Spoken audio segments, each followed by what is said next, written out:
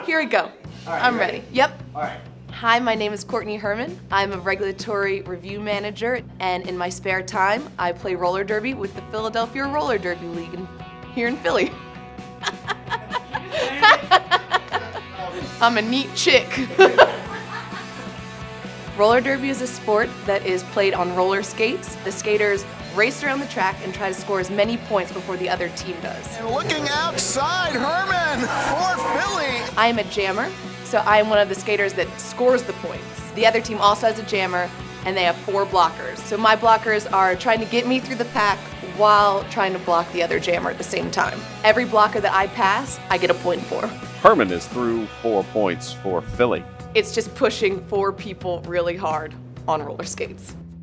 My older sister plays roller derby. I started watching her play when I was 16, and she was trying to teach me, and she goes, "Oh, you're not good at all." I credit her for me making it onto the team. 6 years later, they're still taking me. All right, that whistle starts the jam. And Courtney Herrmann out front. This last year, we were ranked 24th in the world and jumped all the way up to 8th in the world. Not only did we make it to champs, but we actually won our first game. Our second game was against the team that would end up winning all of world championships. I went for a hit, and as I went up, the jammer went down and just separated my left shoulder.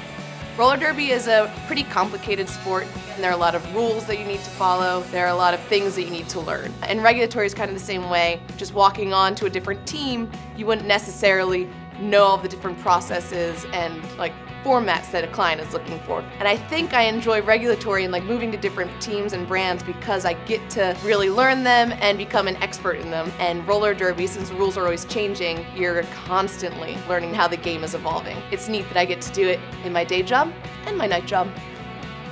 You asked me 4 questions at once, Paul.